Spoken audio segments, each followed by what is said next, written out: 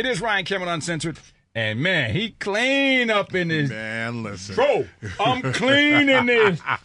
Dre, I'm clean. Woo, man. Clean on the inside. You looking fresh today, Yeah, bro. clean on the outside. Mayor Andre Dickens joins us in One the studio. time. Got How on you my feeling, man? powder blue suit with the double-breasted, You ready? I'm ready. I don't know what I'm going to, but I'm coming to Come RC. on, man. I'm gonna check y'all out here, man. I'm Hey, doing man. good. Look, you've been out and doing so many things. First thing I just want to talk about is the Mall West End. Yeah. Tell me how long did it take for that to happen? Because I know it was a process. And what exactly is the latest on what's going on with the Mall West End? Oh, man, we are so happy about this. Yesterday, we announced that we have closed on the Mall West End, and there's a partnership between the City of Atlanta, Atlanta Urban Development, the Beltline, and BRP companies and Prusik Group. It's several companies all put together to make this 12-acre site that's going to be a cultural hub, a shopping destination, as well as housing and retail on the bottom. It's going to have a grocery store. It's going to have some hotel keys in there, 150 key hotel, affordable mixed income housing. And I mean, we put it all in there. We're going to come with the amazing package to make sure that the residents of Atlanta, particularly those folks in the West End area, are going to be proud of what's going to come of this old shopping center. So is that include is that a demolition? Oh yeah, we're going to knock the rebuild? whole thing out. The whole mall is going to be knocked down. The whole mall is going to be knocked down, Okay. and we're going to come back up vertical. It's about $450 million worth of development that's going to be there. So we're talking about something that's going to look like an Atlantic Station type place, where you got retail, work community. Yeah, work community. It's going to have all the above. What's the timeline? So we're going to start the demolition in 2025. So you got to get all your ducks in a row in 2024. Probably late 2025 we'll start demolition and start, making some moves on bringing it up. Start going vertical. Some of it will deliver in 2026. Okay. And the rest will deliver in 2027. So, we want to make sure that the people are proud. It took us a while. Right. This took about a year and a half to go from we want to make sure that we do something with the Mall West End. It's been challenged over the years, as the major tenants have left. And malls are just different. Malls, we used to go to malls. Now people buy stuff online. It gets delivered to you. The only large-scale mall that we still have is Lenox Square and Phillips Plaza. Right. But what we're going to do here is we're going to make sure that we have housing, hotel, and all of those things in this place that has often been, neglected. It is Ryan Cameron Uncensored. We have Mayor Andre Dickens here in the studio. I'll see you bright and early on Saturday morning. Yes, indeedy. Man, Saturday morning, it is the 5K on the runway.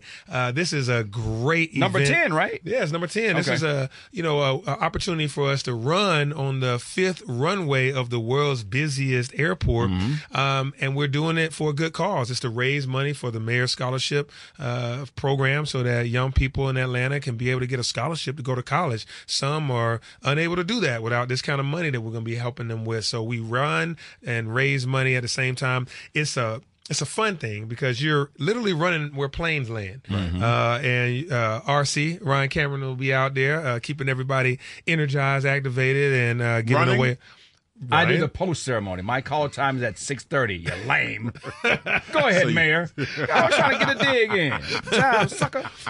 Ryan, he gives away the awards to the fastest runner in every category, to the biggest groups. There's groups that come out and run together. So, it's all fun and games. People get trophies and stuff. But really, it's just, man, an opportunity for you to run on this flat runway with Delta jets out there. Yeah. It's pretty cool. It's a great event, man, and I'm always glad to come back in and host that. I mean, you're out there, you being busy. I tell you this offline all the time, man. But when I say I don't know, your schedule is pretty intense, man. Do you know where you are? You're at my show, right? I know I'm right here, man. And I think this is your show, right? I'm going all the time, man. I love the fact that I can drive around Atlanta. I love Atlanta. Yeah. I drive around, but I see a lot of these houses that are just either abandoned or not what it is. And I read about the blight tax. Yeah. please explain to people what the blight tax is? Yeah, Atlanta is growing and thriving. People are moving here. Buildings are being built. Everything is just moving so fast. But there's one element of a lot of downtowns in many cities that you have blight. We have vacant and abandoned properties that are dilapidated, and they're owned by somebody. They're not owned by the city. They're owned by somebody. And those somebodies sometimes are conglomerate organizations, companies that just buy up property, sometimes sight unseen. Right. They may be in Las Vegas. They may be, in some other city or state, and they just buy up property and have no intention of redeveloping them and putting families in them. So what happens is they start to decay. The roof started to cave in, grass grows up, trees and limbs breaking the windows and all that kind of stuff. Vagrants take over. We don't want that in our city. So what we're doing is we're going to tax those properties, tax those property owners at a rate up to 25 times the normal rate of a regular housing rate. And it's to incentivize them to hurry up and do something. Now, we have tax incentives that we can give you through Invest Atlanta.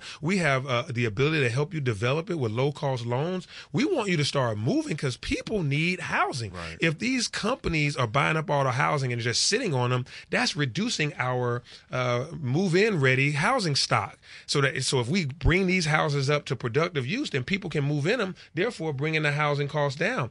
They are purposefully or unintentionally bringing down our communities, and we say no to that. So we got a tax that we've authorized. Now we're going to start hitting them over the head and telling them, hey, here's the carrot and the stick. The stick is a higher tax. The carrot is let's develop your property into something that people will live in. And Ray was just talking about driving around the city.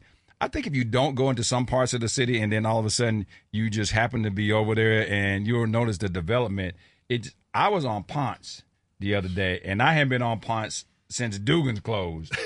And the development that is over on that side of town is amazing. I mean, when we have all these problems, and people always talk about infrastructure. And, they were talking about with the flooding from Helene and the fact that all of this water really doesn't have anywhere to go. What have you been trying to do to make sure that when we have these kind of, problems with water and stuff like that, and the water, unlike where I live up in the country, it just goes down in the grass and a couple of trees may fall, but you got parking decks and sewer systems backing up. Like, what is your thoughts on how you want to make sure that we are prepared for that kind of stuff? Yeah, this is a complicated math and, grounds problem to try to grow the city, right, but also make sure that we have the infrastructure that goes along with that growth. You don't want to be a victim of your own success, that you go all these tall buildings, but we don't have the sewers or the water to be able to satisfy all the needs that come with that. And then you are in a city that is very hilly. Georgia, Atlanta, we are a hilly city, ups and downs everywhere. And at the bottom of those hills is where water likes to collect, right? And so we have storm drains and all that. But think about the great infrastructure that we've put in the past. Old Fourth Ward Park, remember that used to flood. The Ponce City Market used to be the Sears building and the City Hall East, and the whole bottom floor or 2 floors would flood. That park, that's Old Fourth Ward Park, it's not just a park. What's underneath it is a massive vault that collects all the water. If you think about Ponce and North Avenue, it's a bowl. You come down come off of the Peachtree. Peachtree Road is high. It's a ridge. Right. Everything on either side of Peachtree goes downward, and that means the water comes downward. And then coming up from Boulevard, it comes down the other way. So it's a bowl. Well, we put infrastructure in there that's a vault that holds that water and then slowly releases it into down into the viaducts, but also into the grass that's above it, which is where we hang out at on Old Fourth Ward Park. Right. Same thing with Cook Park and Vine City.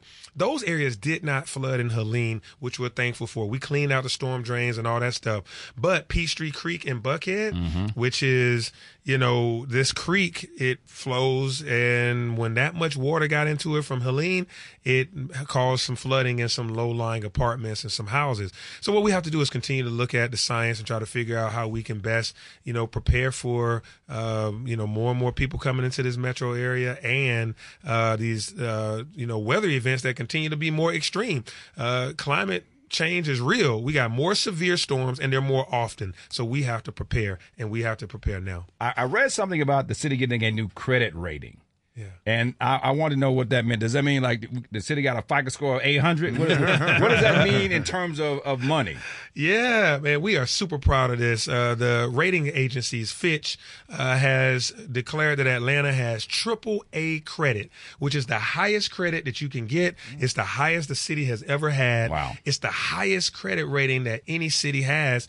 Even the U.S. government doesn't have AAA credit rating. So we can borrow money at a lower interest rate. We're going to be said yes to for things that we want to buy, like added infrastructure for pipes and sewers, like things we might want to do on behalf of the citizens of Atlanta. We can borrow money and bond against it. It's like having an 850 credit score. It's perfect credit is what these rating agencies are saying. Not only are they saying that this administration is good at paying its bills and counting, bean counting and doing the necessary things to take care of our current infrastructure. What it's saying is that they are making a bet on Atlanta. This is looking out 20 years, 30 years down the line, saying if we were a stock, this is the best stock to invest in. Atlanta is the highest rated, only 2% of the cities in America have AAA credit rating. So they're saying make a bet on Atlanta. Atlanta's good money for you to a good place for you to park your money. Wow. That tells you that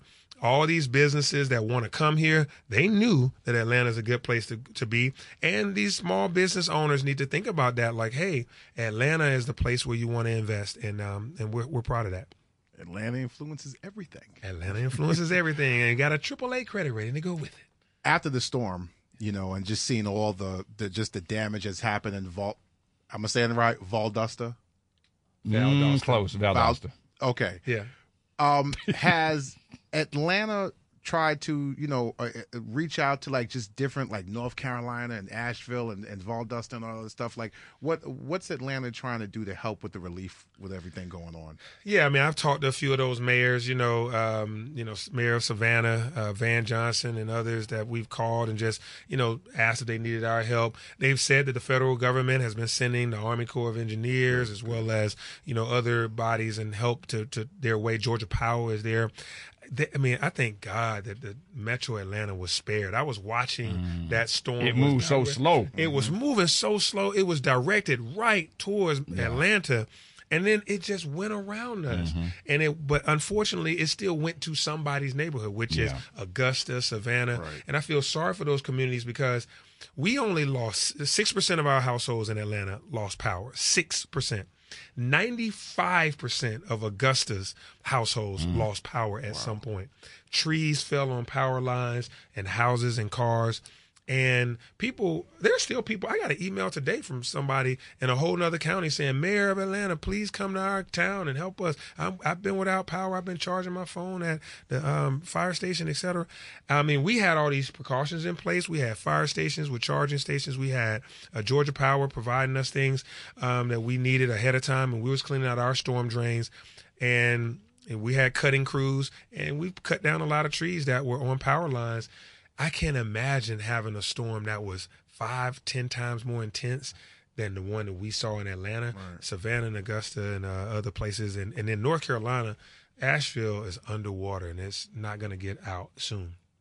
Do you think because of our own water challenges that, you looked at, and I remember you having press conferences and talking about what the plan was, and then you go back and you see that, some of the pipes that were rusty and outdated, when you look forward and you say, okay, in case something like this happens again, what are your fail-safe methods that you put in place to say, hey, not saying if, but when it happens again, I'll be ready this time?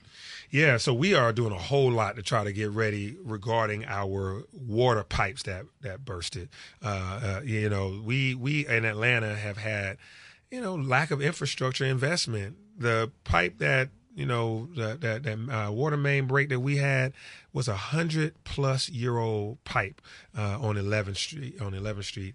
And so now we're going and identifying all these old pipes, and we're trying to. So there's inspections going on. Yeah, there's inspections going on right now. We're doing an assessment of which pipes are old, which ones are critical infrastructure, meaning it's going to Grady Hospital, it's going to Emory Hospital, it's going to a hospital. We got to make sure that they got the best possibility for success going into those places. It's going to the airport. It's going to here or there. So we're doing that assessment, and then we're doing some replacements of pipes as we find them.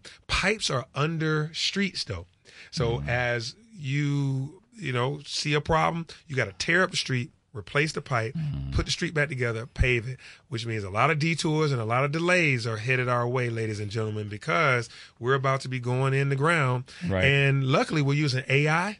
We got some new AI leak detectors that we're putting in the valves, and we've been doing this experiment for the last 2 months. We got 200 of them in there, and they are finding leaks, and we're fixing these leaks, and it's a way to detect it before it full-fledged breaks. So you might have a crack. You may have a slit, but you don't have a full breakage yet, but that break will be coming. And this AI technology is observing it and telling us right over there, you have a problem. And that problem is a scale on a 1 to 10. That problem is a 5. It could be a 10 in 2 or 3 years. Right. So, but that one right there is an 8. Go fix that now, or else you can find yourself with a big problem. Will you be at the game on Saturday? Duke, 8 o'clock. Oh, yeah.